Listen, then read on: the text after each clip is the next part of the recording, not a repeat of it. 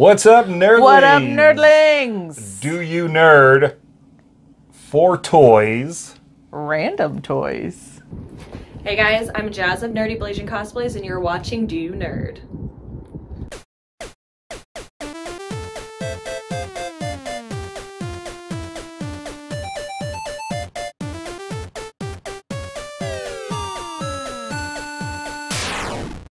Yes, we have some random toys this time to add to the toy room. You've got a very impressive Marvel Legends collection. Yes.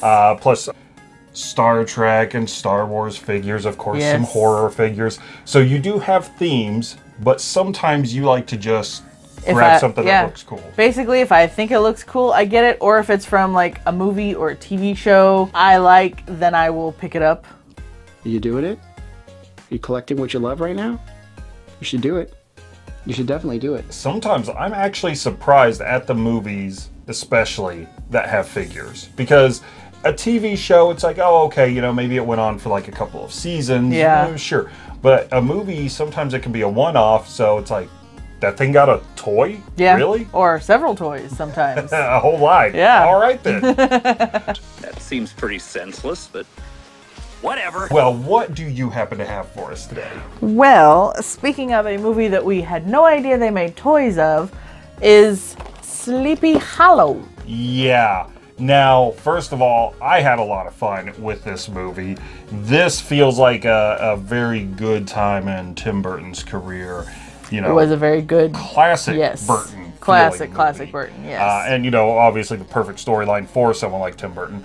Not only was it a fun movie, the fact that there's a toy line for it, because this isn't even the only toy. Nope. It's astounding. I never would have guessed that they would make toys out of this. Yep. You know, they have the Headless Horseman, which is the one I picked up here. Then there's the deluxe horse box set, so it's a Headless Horseman on his horse. The Crone, and then Ichabod Crane, which I actually did already have Ichabod Crane, but I didn't realize what he was from or that he was from a toy line. I happened to just find him at Vintage Stock in a bag.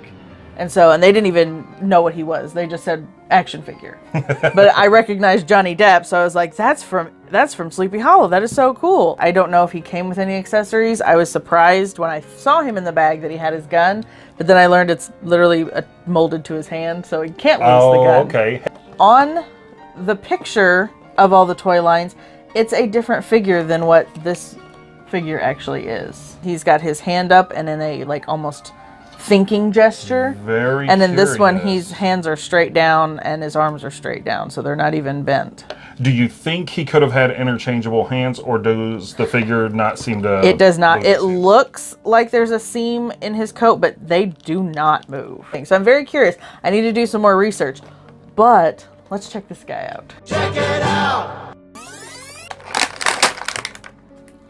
Heads will roll. His head came off. Our toys' heads are falling off. After some technical difficulties, he's free. He has some really, really cool detail to him. He's very stiff. He's been in there a long time. Those Listen to plastic him. joints. That just sounds like me in the morning. He has some interesting articulation here where his arms just move up and down, but then his forearm goes side to side on both sides. So that's kind of that's different. Usually it's an elbow joint. Nothing in the wrist? Nope, nothing in the wrists are solid, and he kind of kicks his legs a little bit. They don't move at the hip joint, but it's not really a knee that's above the knee. Yeah, that is a weird position for that. And the head doesn't really move because it doesn't sit in there all that well. No, basically you kind of nudge it underneath his collar to make it stay on. Oh, we missed one. He can do the Elvis. His little gauntlets have a nice insignia on both sides. And his chest plate armor, look at how intricate this is. I mean, this is a fantastic detail mold. work. Yeah, it really is. Going down the side of his boots, he's got the 100 buckles. So if you're into that sort of thing. Now undo the top 6 buttons of your 100-button shoes. Ooh, spurs. There's a little bit of give to those, but I will say those are already making me kind of nervous. And that cape is that fantastic, very mobile vinyl. Now, you can't squeeze it into a certain position, but it does have that movement. And I always like that. Look at the detail on the cape. It really looks old and dirty and tattered and just ew. And the skull. Wow. First of all, I mean, he could totally cosplay as Ghost Rider. Just saying. If he needs a Halloween costume and doesn't want to be the Headless Horseman the umpteenth time in a row. But he also has those sharpened teeth, which is what the character had in the movie, which is really cool to see. And when you pop that head off, well, yeah, he's got all the little blood and bits that you would expect to see from a severed head. Now when you move over to the Christopher Walken head, detail on it, again, looks exactly like him. You've got the nice teeth. It's hard to decide which head you want on them. Oh, I agree. Yeah, that head looks really great. I mean, let's face it, Christopher Walken has a very distinct look, so the fact that they managed to capture that, that's incredible. And then the 2 accessories he comes with is his wonderful axe that he uses to chop people's heads off. Hey, Kratos could borrow this sometime. And then 2 severed heads, for good measure. Well, you know, let's face it, 2 heads are better than 1. Hell. But according to the instructions, the heads fit in the left hand and the axe fits in the right hand. But I have no idea how it does that because the axe does not come apart and his hand is molded into a circle. So there is no way of like opening up his fist to get the axe in there. The handle is just too big. That's what she said. I mean, without breaking it. Might have to take like a small like X-Acto knife to it and kind of open it up a little. That's if you want to do any kind of modification to the toy. Well, aside from the fact that the axe has a few issues that we may have to look into a little further, it is a very cool looking figure. The interchangeable heads are neat. The attention to detail is awesome. Very spectacular. And as fans of the Sleepy Hollow movie, I think this is a pretty good addition to your collection. I do too. Oh! All right, shall we see the next toy in line? Well, I have a very special figure because you got this one for me. This was a gift I got for you. I sure did. We enjoy each other's company. When we were at Mo Game Con, and way back in 2019, before the dark times. When you could still go somewhere. The day following Mo Game Con, we happened to find a toy convention. And that was when I discovered there was a line of Planet Terror toys. Now, the ones that we saw were the Marley Shelton as Dakota. I don't think we saw the Quentin Tarantino one because... No, I would have gotten that one. Yeah, but I wasn't really interested in Marley. But I noticed that there was a Cherry Darling figure. And that was the one that I really wanted. And you were all too happy to oblige. I was. I immediately got online when we got home and started looking for it. Whoa. Did you smell? Like a beach toy? Whew, yep. Beach balls. I can see up her skirt. She's got painted on underwear. Shake a leg. Well, there she is. First and foremost, she looks really good. There's a lot of really good detail to her. Starting from the bottom, that gun for her leg is incredible. On the back side, you can see a knife hidden on it. The attention to detail on the gun is really, really cool. Up to, you know, the part where her leg is severed. Her mini skirt, which I believe that you pointed out. You can see up her skirt and she's got painted on underwear. Panties! Glorious panties! She has kind of a pleather top, almost with like a mesh center, and even a little necklace on. Now this is the part that's a little iffy. I'm sorry, but to me, that face, that's not Rose McGowan. I don't know who that is, but that does not look like Rose McGowan to me. No. Maybe if you squint from the side, it kind of looks like Rose. This is also a statue.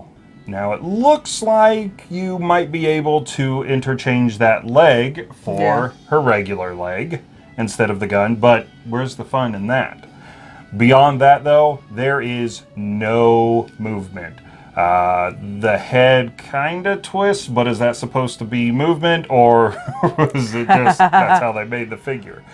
Nothing in the arms, nothing in the waist, legs, knees, feet, no movement. So she's just a statue, but they were wise and gave her a stand, which is great because I'm keeping the gun leg on her, and I don't think she would have stood up by herself without that stand. Probably not. But she does have cool boots on, though. I'll give her that. Here, you can hold your leg. Here you go. There you go. Woo! Woo! All in all, as face aside, are you pleased with the figure? I am, because it's just a really cool display piece, and for something like Grindhouse, Planet Terror, that you wouldn't expect to have any kind of action figure, statue, toy, anything, the fact that there is something like that, it's very eye-catching, and it's a good conversation starter. Yeah. If someone's familiar with the movie and they see this and they're like, whoa, wait, is that from Planet Terror? Is that Cherry Darling from Grindhouse? You're like, oh yeah. Like, okay, first of all, never knew they made that. Second of all, how much fun was that movie? And the funny thing is, looking at her from the side, it actually really does look like Rose McGowan from the side. So I don't know what happened from the front. So maybe they were just going off of like a profile mold, and then as they got around to the front, they're like, I panicked. I didn't know what to do.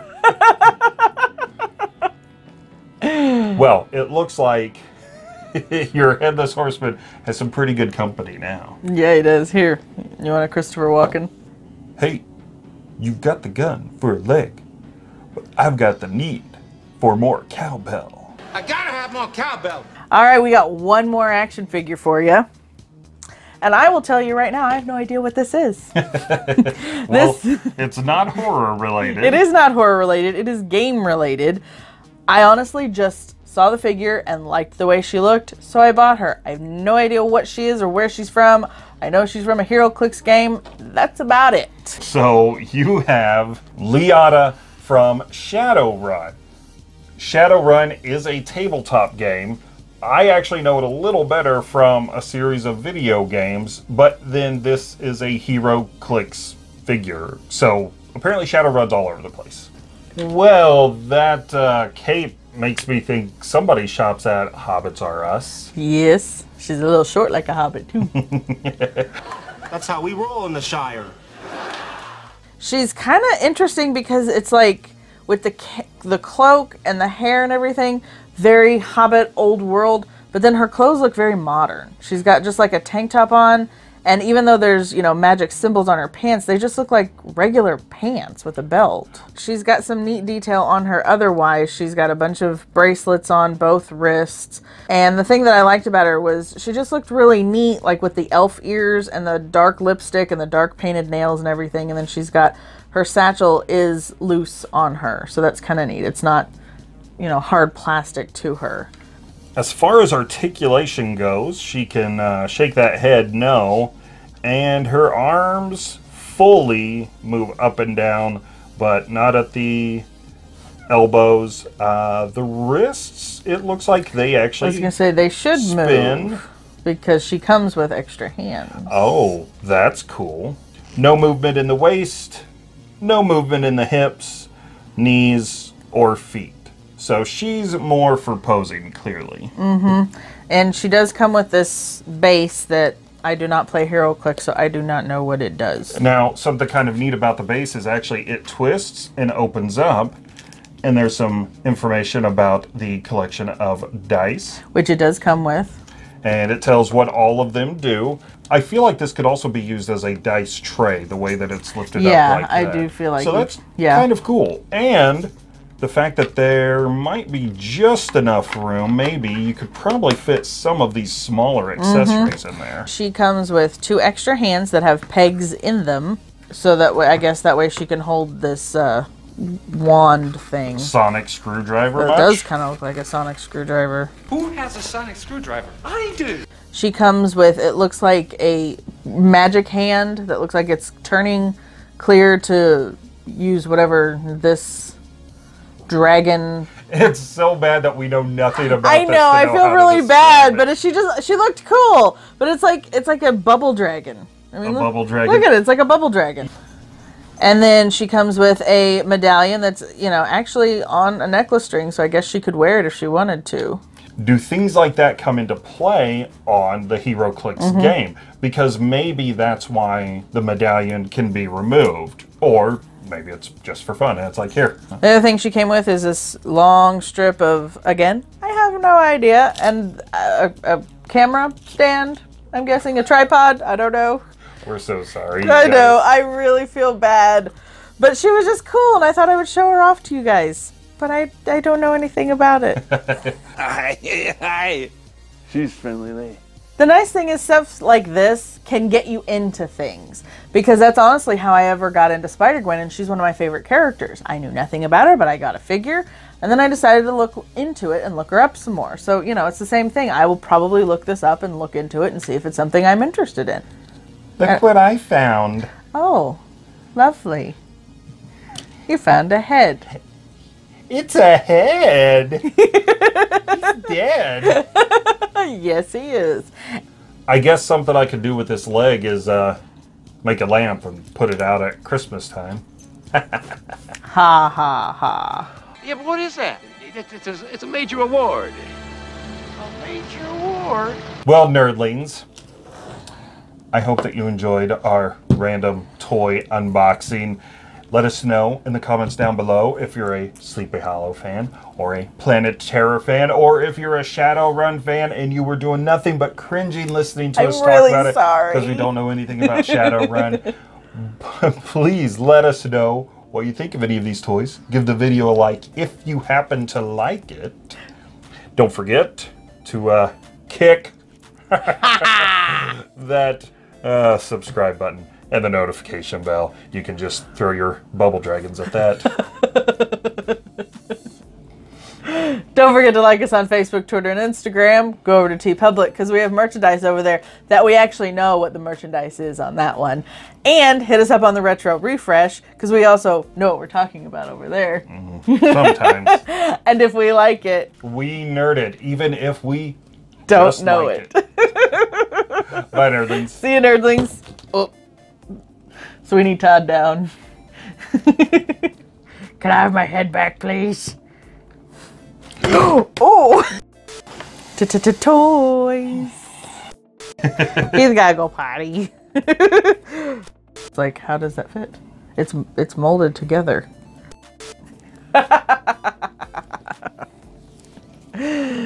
Oh, that's great.